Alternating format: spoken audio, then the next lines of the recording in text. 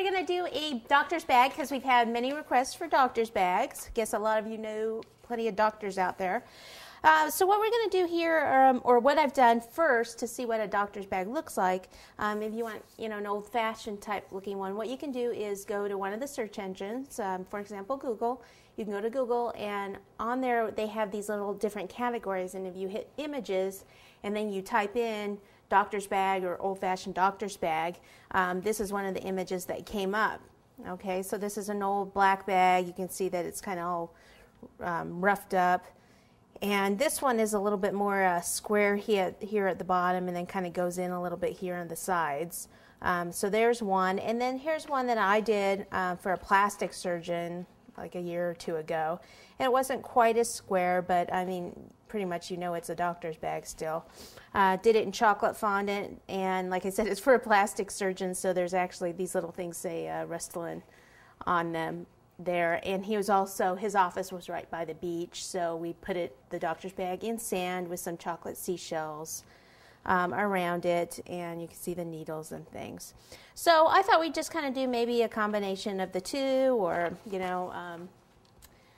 going to use chocolate fondant. You could use black fondant if you wanted to be a black bag, but we're going to go with the chocolate. So what I have first are sheet cakes. Okay, now some of you know that I bake my sheet cakes in just regular like sheet pans like this. So I get these at, you can get them at either restaurant supply store, or out here on the West Coast we have Smart & Final. You can get them there, or you can get them at Sam's Club. And they come in this size, and they come in the larger full sheet, which I use because I have a professional oven that the big trays fit into.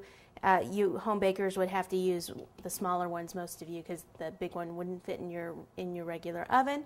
Or just use your regular half sheet pan to bake your cakes, and then your cakes would be about 2 inches high.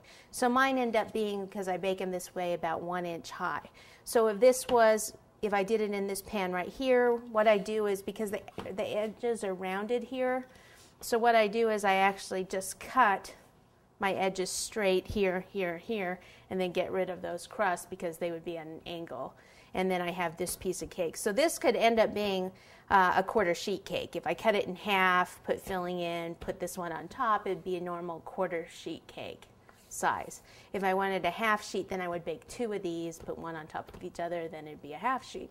Okay, so for this cake, I pretty much needed this half sheet here, and then I have another half of it. Let's see, so that's another half there.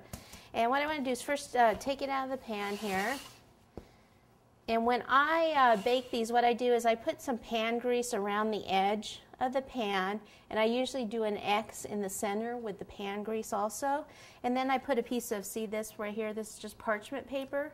So I put that down at the bottom of the pan. It doesn't come up the sides, it just goes on the bottom of the pan. And then I put my batter in there and bake it, and then it just, then when I cut the edges, I can just pull the whole cake right out because it has the parchment paper under it. Okay, so it makes it nice and easy. So even if you're using your regular 2-inch pans, you could still do the same thing, and your cakes will pop out really easily.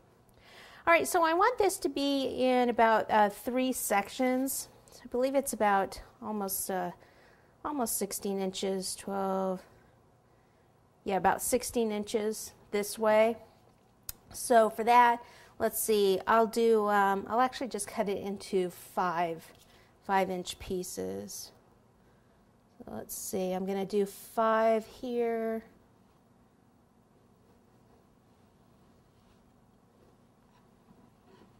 Okay, and it has the paper there underneath, so if I pick it up a bit, then I can kind of cut some of that paper, so I don't want to cut the counter. Okay, and then we'll move over and do about another 5. And then this one might be a little wider, and I'll just use that for the bottom piece.